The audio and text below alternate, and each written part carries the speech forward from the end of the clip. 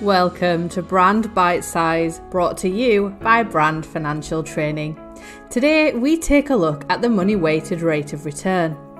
The money weighted rate of return, or MWRR, measures the overall return on capital invested over a specific period of time.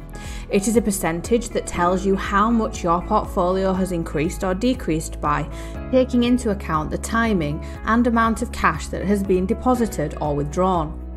The formula looks like this, where D is the income received during the period, for example interest or dividends.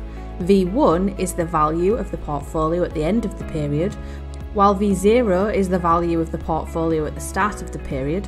C represents cash inflows and outflows during the year. If cash is added to the portfolio, it is a positive figure and is deducted in the top line of our formula. On the bottom line, it is added. If cash is withdrawn, the opposite is true. It is a negative figure that is added into the top line of our formula and deducted in the bottom line. Let's take a look at an example. Meg invested £100,000 on the 1st of January and a further £20,000 on the 31st of March. Her portfolio received £2,000 in dividend income on the 30th of June. The value of her portfolio on the 31st of December was £119,000. If we plug these figures into the formula, we can see that the top line reads £2,000, the dividend income, plus £119,000, the value at the end of the year, less £100,000, the value at the start of the year, less £20,000, which was the money invested at the end of March.